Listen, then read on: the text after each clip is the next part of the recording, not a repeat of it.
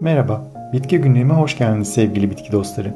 Bitkilerin dünyasına yaptığımız bu yolculukta her gün yeni bitkilerle tanışabilir, onların pek fazla bilinmeyen hikayelerini benden dinleyebilirsiniz. Dilerseniz hemen yeni bir bitkiyle daha tanışalım. Civanperçemi ya da Latince adıyla Achillea millefolium, papatyagiller yani Asteraceae familyasından çok yıllık çiçekli otsu bir bitki türüdür. Anavatanı kuzey yarımküre olan ve oldukça yaygın bulunan bitkilerden olan Civanperçemi, deniz seviyesinden itibaren 3500 metre yüksekliğe kadar her yerde karşınıza çıkabilir. Bitkinin adı Yunan mitolojisinde adı geçen efsanevi savaşçı Aşil'den gelir.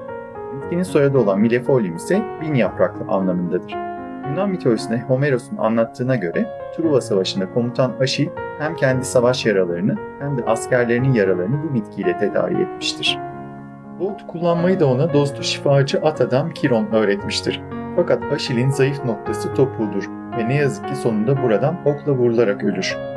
Civanperçemi gerçekten de asırlardır kanı durdurucu ve küçük yaraları iyileştirici etkisi nedeniyle kullanılmıştır.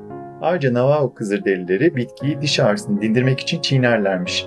Ayrıca kulak ağrılarında da çayını kulaklarına damlatırlarmış. Birinci Dünya Savaşı'nda Fransız askerlerinin yaraları da bu bitkiyle temizlenmiştir. Bu nedenle ona yarı otu ya da asker otu yani herbal militarista denir. Yapraklarının tüysü yapısı nedeniyle de İspanyolca'da ona küçük tüy anlamına gelen plumayilo adı verilmiştir. İngilizce'de oldukça ilginç isimleri var. Örneğin kötü adamın oyuncağı, şeytan ısırganı, yaşlı adamın hardalı ya da 7 yıllık aşk gibi. Fakat bu ürkütücü isimlerin aksine civanperçemi insanlar için zehirli bir bitki değildir. Sadece bazı bünyeler için alerjik tepkimelere neden olabileceğinden ötürü temkinli olunması gereken bir türdür. Bitki çayı da yapılabilen civanperçemi aslında 17. yüzyılda taze yaprakları ıspanak gibi pişirilen ya da çorbalara konan oldukça popüler bir sebzeymiş. Ben doğa yürüyüşlerimde bizzat kırlardan bu bitkinin filizlerini ıspanak gibi pişirmek için toplayanlarla da karşılaştım. Orta Çağ'da bira yapımında civanperçeminden de faydalanılmıştır. Bu bitkiden elde edilen yağın sivrisinek larvalarını öldürdüğü de bilinmektedir. Çin'de uğurlu bir bitki olarak kabul edilen civanperçeminin kurutulmuş sapları için falında geleceğe ilişkin kehanetlerle bulunmak için kullanılır. İngiliz folklorunda da buna benzer bir inanış vardır.